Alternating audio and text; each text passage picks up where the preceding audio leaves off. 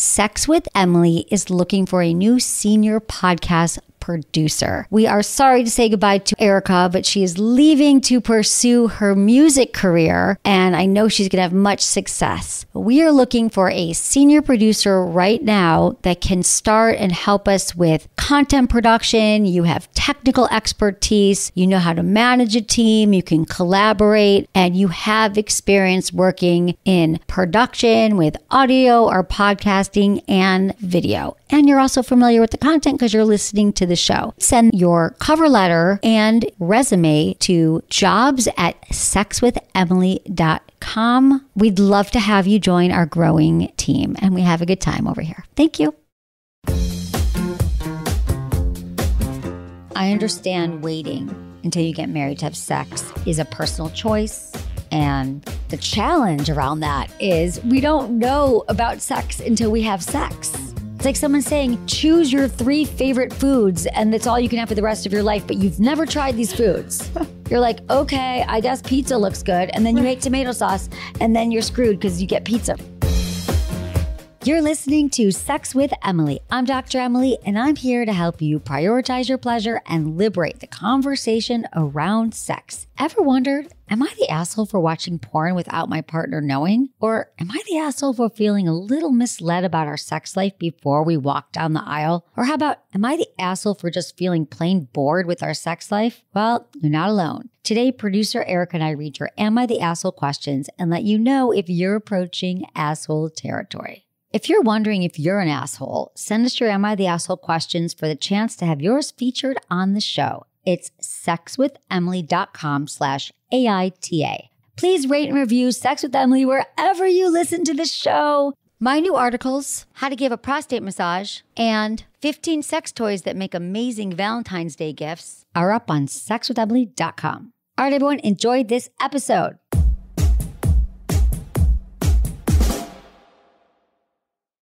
By now, you've probably heard my Magic Wand story. It's a brand that's been part of my personal journey for more than 20 years. But no matter how many times I sing Magic Wand's praises, I'll never be able to fully capture the story of this incredible brand.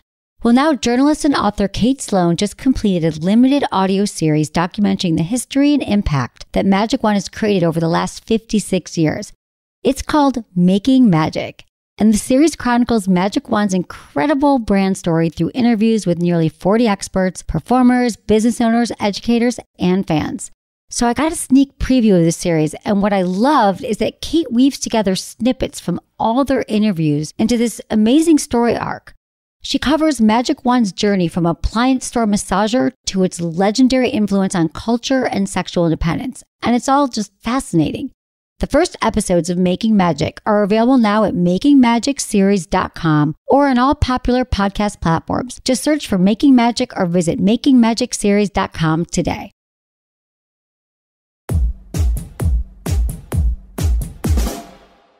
This is from Anonymous. He's 52. Hey, Dr. Emily, my wife and I have been together for 20 years, 15 married, both in our 50s. Am I the asshole for hiding strip club visits and porn use from her because I'm using them to get turned on before sex? Okay, Mr. Anonymous. Well, here's my question. Have you thought about why are you hiding it? Are you hiding it because she's expressed that she doesn't feel okay with porn use in strip clubs? Was it something that she's, in the past, she caught you? People use this language a lot in relationships. I caught him masturbating. I caught him doing that. Is that one of the reasons why? Because then I always think this could also be a great time to collaborate, which is one of my pillars of sex IQ that I talk about in my book, Smart Sex, that came out last year. How is your conversation around sex? Because I'm wondering if you've been together for 20 years, if there's some more depth and conversation the two of you can have around your sex life that could help make it a lot richer, more connected, or if you guys aren't really talking about it. And so that is the reason why you need strip clubs and porn use to get turned on, because talking about sex or exploring your sex life after 20 years is a no-go for her. I'm wondering about that. That's just a flag for me. Maybe it's a pink flag. I would say it's a red flag, but it's a burgundy flag. I don't know, you an asshole. I just think the word hiding makes me feel like after 20 years, I know there's sometimes mysteries really hot in a relationship, but How do you feel about the hiding? Like, do you feel any shame around it? Are you worried if you'll get caught? Is it really the only thing that turns you on before sex? Could you get curious and explore some other things that might get you turned on before sex so you're not really hiding this strip club visits and porn use? And maybe if you do start to talk to her about your sex life in a really open, curious, collaborative way, you might find that she might be open to some things that you are too. And that maybe there's some new places you can go after 20 years. When I read this, I think porn use, absolutely. Everyone should watch porn if it turns them on. It doesn't mean you're wrong, even if you're in a relationship. When I think hiding strip club visits, I initially think asshole. Yeah. Do you feel like guys who go to strip clubs are assholes or just hiding it?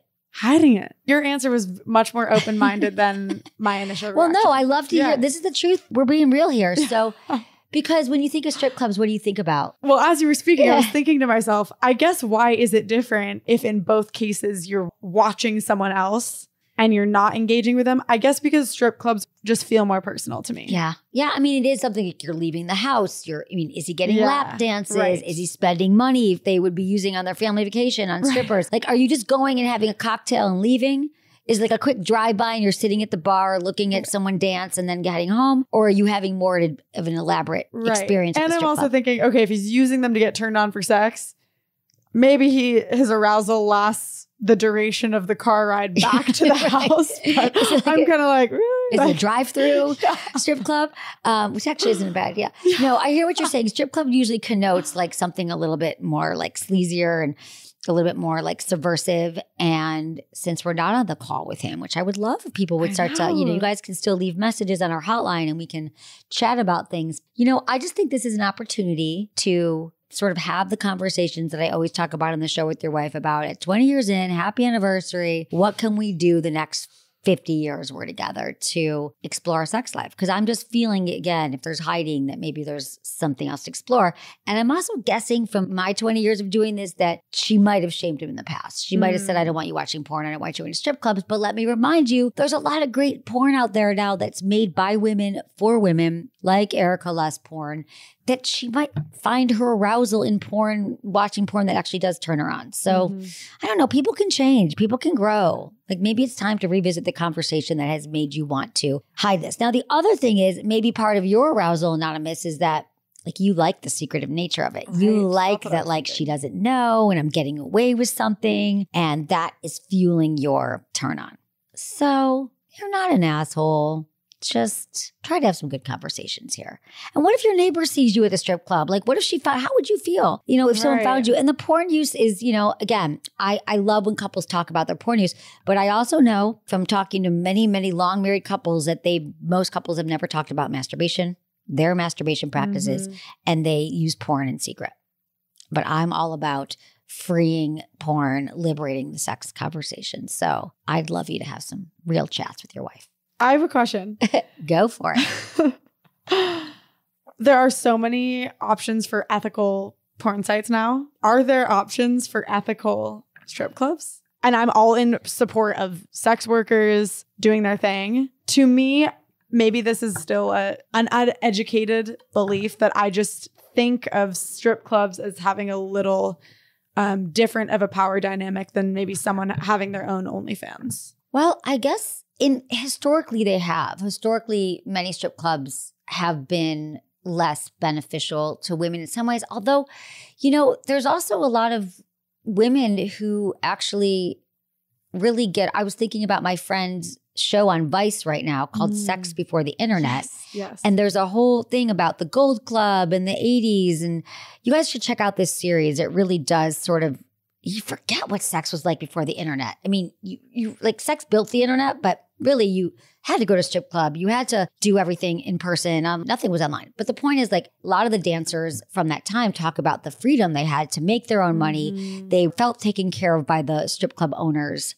I mean, there was probably, I'm sure there's experience of like violence and things that happen, but they were able to make a lot of money by taking their clothes off, and many felt that they were treated well and equitably. Although a lot of the clubs were owned by men who probably made way more money than they did, and they might not have been always treated the best way. But ethical porn clubs, I guess, are basically probably have gone online to OnlyFans. Yeah. So that's a good note. I guess the most ethical one is when someone's really in charge of her own business. Yeah. No, I don't hear about strip clubs as much as more, to be honest. I feel like I know that they're here in LA. And then when I lived in San Francisco in the 90s, it was like Mitchell Brothers, and there was all these places, and I would go talk to the dancers. I remember one of my first interviews was going there, and they were just like, I love my job. I'm making money. I love dancing. It makes me feel good. Yeah. It turns me on. Now, there is probably some stuff that goes on in the back room, and you get hand jobs or people have sex. I know that stuff has happened, but for a lot of the dancers are like, I'm raising my child. I'm able to make more money than I was able to make doing anything else. I feel safe. There's bodyguards. So, and it really is just dancing. It is just dancing. I mean, yes, there's stories of like strip clubs and all the other things, but a lot of it is literally just dancing. And there are bodyguards and they're dancing. Maybe they just feel good in their bodies. But yeah, so much has changed in the world right now that, I could so see that. I mean, pole dancing classes are so popular now, and it's literally just a room full of, it's almost like taking a yoga class. It's like taking a pole dancing class, but you're getting in touch with both your athleticism and your eroticism. Yeah. Women who have done it are like, I feel so sexy. I feel in my body. I feel empowered. I feel like I'm in charge of my sexuality, and I feel in touch with it. So all that.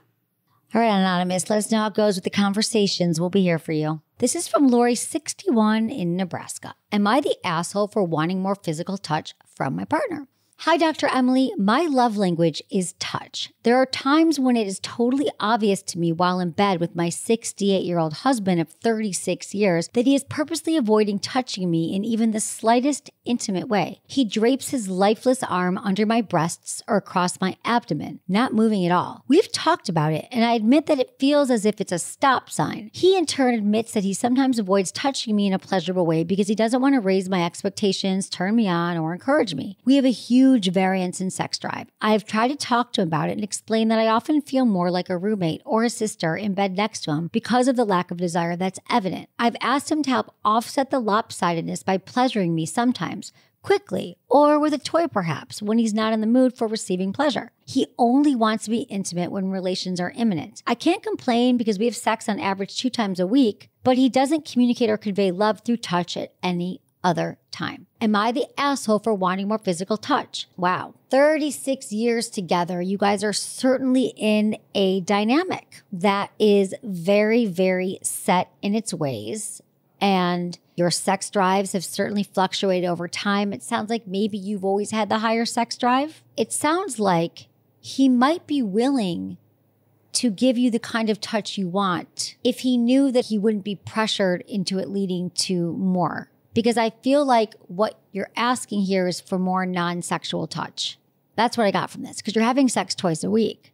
So you just want him to be able to like come up, kiss your neck, play with your breasts, but maybe an assurance from you that, babe, it's okay, we don't have to have sex, I just need the touch. And so maybe he doesn't quite get what that looks like or doesn't believe that it could be. So maybe you could say, you could start by demonstrating to him what you need. You could say to him, I'd really love to cuddle right now, or I'd love to make out for a second, but I don't need this to go any further. And just by stating that in the moment and showing him that touch doesn't have to go anywhere, you're not going to pressure him to take it to another place, might allow him to feel safer with touch throughout the week that isn't just about sex.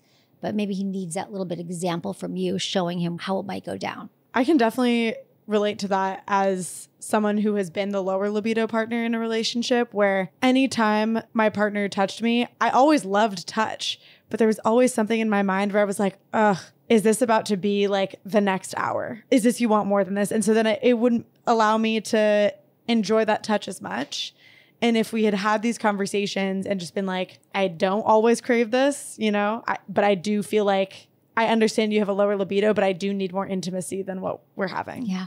And that's really common, Erica, too. You always hear these situations with couples like, oh God, you get the dick in the back, your partner rolls over and you're like, what does it mean? And oh God, I don't have time, or I'm with the kids. And so this is a common situation that people get into in relationships where they're like, I don't want to give into this touch because I don't want it to lead to sex. Mm-hmm. And so again, just like naming it for what it is. And you can make it playful. It's not like you have to be like, wait, before we make out again for another second, let's be clear, this is not leading to penetrative sex. You can just make it fun. And again, I've done this with my partner. Like both of us have done it. We're like, nope, let's just play right now. Like I just want to make out for a second. We're not having sex tonight. Like we just call it because we talk about it. I'm like, oh, okay. Because so you do call it out in the moment. We do. We call it. No, my partner and I do. Like we call it out all the time. How do you do that? Touch is our love language for both of us. And we both love touch. Sometimes I'll just be like, or let's just cuddle tonight, or let's just tonight, I'll pleasure you, you'll pleasure me. I practice what I preach here and that we talk about it also. It looks like just come sit on my lap. We don't have to do anything else. Or let's just cuddle here, or let's just be naked. But I'm with you. Like we don't have time. We're both exhausted. We're going to get up early. We just name it. We talk about what is going to happen with touch because touch is very confusing. Now, sometimes you know that it's just non-sexual touch, but yeah, sometimes it isn't clear. So we literally just call it, and sometimes we're pleasantly surprised. He'll say like, no, we don't have time now. I don't want it now. And then it will turn into sex. So, but again, only because you really don't want to. Right. Sometimes I'm like, what do you mean we're not having sex?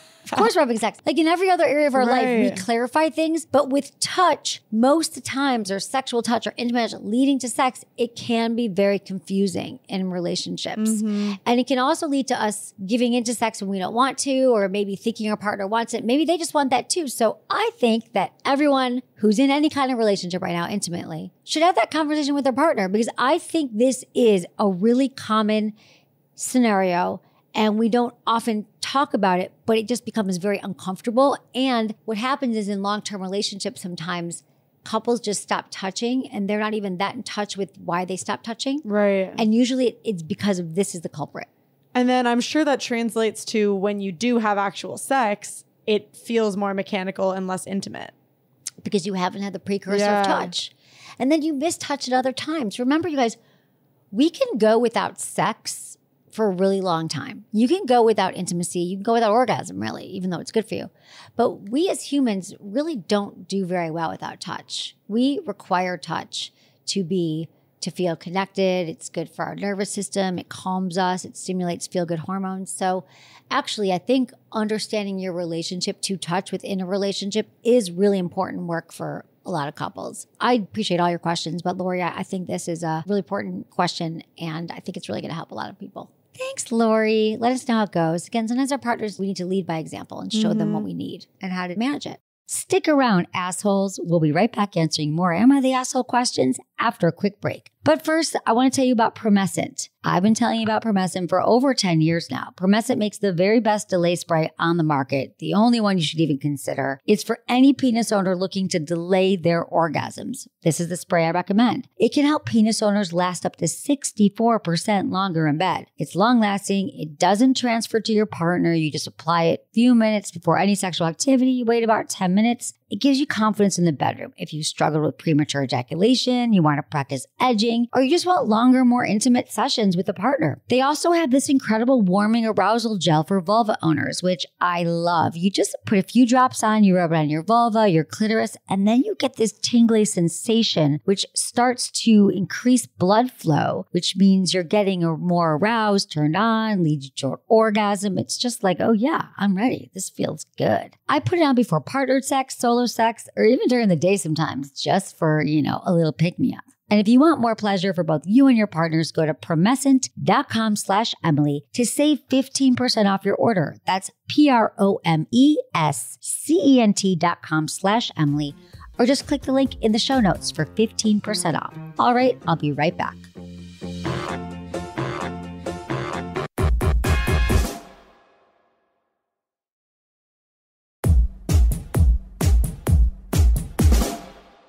This is from Andrew. He's 30. Am I the asshole for feeling misled about my wife's sex drive when we were dating? Hey, Dr. Emily. My wife, 32, and I've been married for 5 years, and we waited until we were married to have sex together. While we were engaged, we occasionally brought up the topic of sex and both voiced that we wanted to have sex pretty frequently. multiple times per week. However, right after the honeymoon, my wife's sex drive just plummeted. And since then, we pretty consistently only have sex once every 4 to 6 weeks. My wife says that sex just isn't a priority for her and it turns her off and stresses her out that I always try to initiate sex with her. She does have sexual abuse trauma from a previous relationship and is on SSRIs to manage pretty severe anxiety, which I recognize both affects her libido. But she's aggressively against going to any form of counseling and has gotten to the point where she's pretty vicious in her rejections when I try and initiate. Aww. I go to marriage counseling by myself to try and work on my issues, but I feel so dejected because physical touch is my love language and I have a very high sex drive on top of that, and she's not into physical affection of any kind and could probably never have sex again and would be quite content. Am I the asshole for feeling a bit misled when we were dating?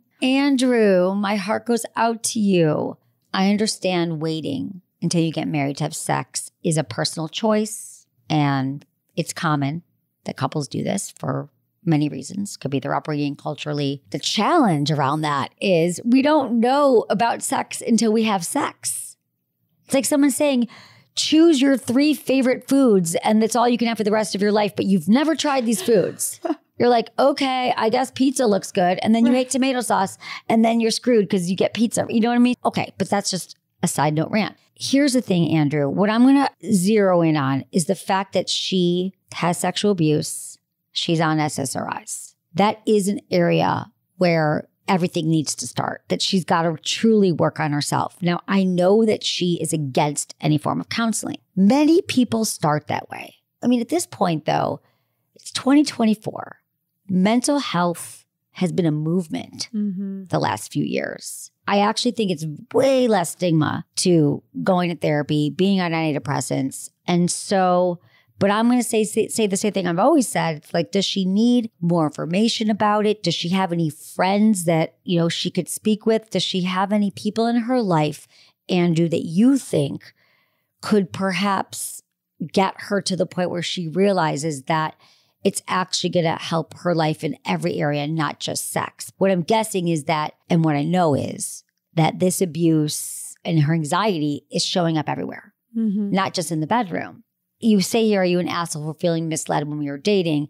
I don't think she was misleading you. I think that everything she probably heard about sex and knew about sex is that it's supposed to be this wonderfully pleasurable thing. And for her, it hasn't been because it brought up trauma. And a lot of times, unfortunately, that's when we realize our traumas, when we're in a situation where the memories come back to us. You're doing your work, which I love, because that's also what I often tell people. If your partner won't go, definitely go take care of yourself. And we really can't make our partners do anything. But perhaps if she starts to see the benefits that you're getting from your therapy and sharing things with her, maybe that could help. I am hoping in this committed relationship, you've only been together 5 years, that there's a way that you could even say to her, perhaps, I'm just spitballing here, take sex off the table and say, I love you as your husband. I care about you and your mental health. And I just think this would be really important for you to go see somebody and kind of work on these, challenges you've had and make it more about a we thing and a her thing than it is about you having sex. Maybe her experience with sex is so painful and horrific because she's got this trauma that perhaps she's afraid if she gets help, then she's going to have this sex thing that she doesn't like. So she's like, why would I get help for it when now I have to have sex and it hasn't been a great experience? Not because you're not trying, Andrew, because of her trauma and the antidepressants.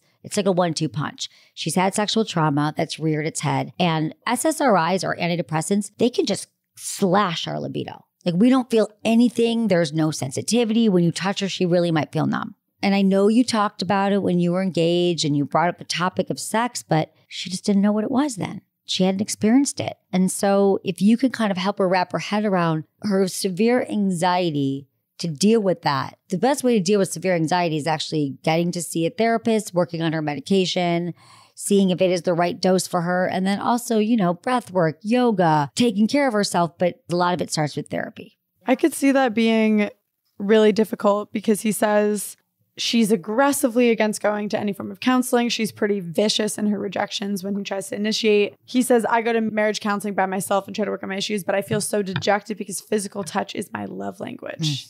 Yeah.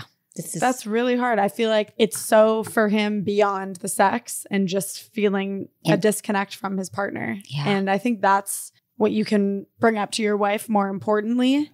Say, I'm not trying to have hours and hours of sex with you. That's not why I think it would be beneficial for you to go to therapy. It's more like, first, it would be beneficial for your own growth as an individual, but also just for our longevity as a couple. Yeah. As a way to connect, as a way to feel safe with each other. Because you're only 30. You got married at 25. You've got a long life of the two of you guys together. Hopefully. You got to address these issues. Yeah. I mean, I think that is a great thing to say to her, that it's not about the sex. It's just about touch and intimacy. And we have to remember that those are two different things. I mean, intimacy is the umbrella term and sex falls under that, but just hand holding, touch, massage, and all of that's really important. So letting her know that your intimacy and connection is important, because the fact that she's vicious and aggressive, viciously responding and aggressive is worrisome. So it's our tone too. So think about your tone and think about how you could talk to her in a way that feels comforting and supportive. And so she feels safe, that this is really about enhancing your relationship together. Because I could totally understand if sex feels like the scary thing. Of course, it's just a defense mechanism to defend yourself, to defend this scary thing from happening. She's definitely not an asshole by any means for being vicious, or I think the more you can be understanding with her while also emphasizing how it's important for the two of your connection, that would be really important. When someone does respond so aggressively and so viciously to something, it's usually a sign that this, whatever the triggering thing was, is so deeply troubling for the person. Like, the more intense our response means that there's just a lot that's underlying that, right? When someone gets really angry, it doesn't really seem commensurate with the act, and you're like, with something that happened, it's because she's in a lot of pain. She's in a lot of pain. So let's see what we can do to get her there. You guys are young, and you've made a commitment to each other. So let's see how you can kind of learn to change the way you speak with her, and let us know what happens. We're here for you. Thank you, Andrew. This is from Sydney. She's 23. Am I the asshole for being bored with our sex life? Hi, Dr. Emily. When I started dating my boyfriend, we had sex a lot, but I was more of a performer and faked it a lot.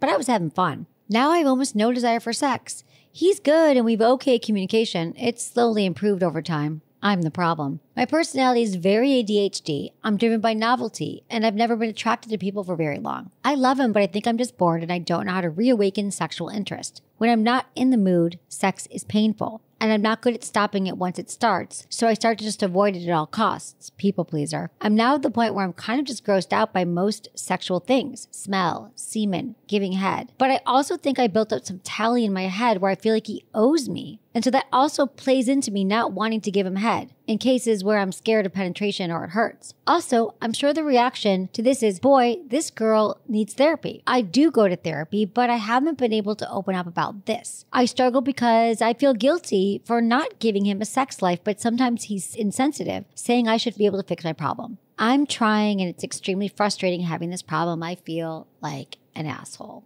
So, Sydney, where I'm missing the loop here is that you're a performer and you faked it, but you're having fun. You stopped faking it, being a performer, but have you found yet the step after faking it and having performative sex is then going into our bodies and feeling what we do like, what feels good to us, what turns us on. And so I'm wondering if that piece is missing. Do you know what you like, what your turn-ons are, what feel good to you? And then you've built up a tally in your head where he owes you. What do you think he owes you? Does he owe you more? Like what in your relationship? So it does sound a little bit, this isn't just about the sex. It sounds like there's some other relationship dynamics. And if you are in therapy, I highly recommend opening up about this in therapy. And you probably have to make sure that your therapist is someone who's comfortable having these kinds of conversations. Unfortunately, many therapists are not. Hopefully they're getting trained in it now, but it's not that common that they are. But I don't know where you live. Sex problems are not one person's problem. So for him to say you should fix your problem isn't fair because it takes two of you to create a sex life. It sounds like there's definitely a collaboration issue here. You guys are not really able to yet have a healthy conversation about what you both want, what your desires are, what your turn-ons, what your blocks are, what actually feels good to you, what does give you pleasure. And I'm wondering if you've figured that out yet. I hear what you say about not stopping sex once it starts. You're allowed to stop sex whenever you want. We all are. I think we were all told growing up, especially with vulva, that, you know, there's so much momentum and your partner has an erection and you should keep going, but we don't have to do that. So maybe there's a way that you guys could slow everything down, take a little bit of foreplay and penetration off the table, which sounds like you already have, and get to know each other on like a more touch level and a more arousal level, just kissing, making out, giving each other a massage. That might really help you start to be in your body, start to see what feels good. And I'm wondering also, have you shared with your partner that you were faking everything, faking pleasing? And that's okay to do that. You're young, you're 23 years old. Like, you probably haven't had that many partners. And I don't even mean quantity. Like, maybe you're going to say, I've slept with a lot of people. It doesn't mean, it sounds like they were all like less than satisfying. So you still got a lot of learning to do. He probably does too. Can you guys go on a sexual journey together where you're both really open about where you're at, what you know at this point in life, and kind of build together? That's what I want for you. I want some more conversations about you being really real and really honest and really truthful to him about what's actually going on with your body, with your thoughts about sex, and what you truly desire, and have him open up as well. You guys are in it together. I'm kind of wondering, is that an asshole move for him to put it all on her? Or is it understandably frustrating if, you know, Sydney, it's totally okay that you have more work to do to feel comfortable sexually. So many people do. But if you're with someone who has let go of all that shame, that is also frustrating. And I feel like it's okay to acknowledge that for your partner. Hey, I appreciate you being patient with me. I need you to continue doing that and not putting the pressure on me, because that's not going to make me get rid of my shame any faster. Yeah, absolutely. Like, thank him for patience. Like, thank him for listening. Thank him for like being a good partner, for learning to explore with you and go slow. But you have to let him know what you need. You have to be able to explain it. And I get you might not know what you need. I don't know how your relationship is in other ways and how you communicate, but there's a lot to be said for just, hey, I really want to talk to you about this. I love our relationship. These are all the things that I think are wonderful about it. I know we're struggling sexually, and here's what I'm going through right now. So what I might need from you for it to start to heal again is to go really slow, to go back to just touching, to just making out, to more oral sex on me. That's what you want. It's all an energy exchange. And so the more you can open up your vulnerability to him, he might come in and be able to sort of hear it from a place of, you know, respect and kindness and love. Or he might get defensive too. So this is all communication work, but I think it's more of it is a sex challenge, but it's also just how you guys can communicate and really learn to hear each other so you all get your needs met together. So I don't think that you're an asshole, but I do think your avoidant behaviors and telling in your head and going to therapy and not talking about sex is just hurting yourself. So maybe you're being an asshole to yourself, but we love you. Sydney, keep us posted. Thanks for your questions so much.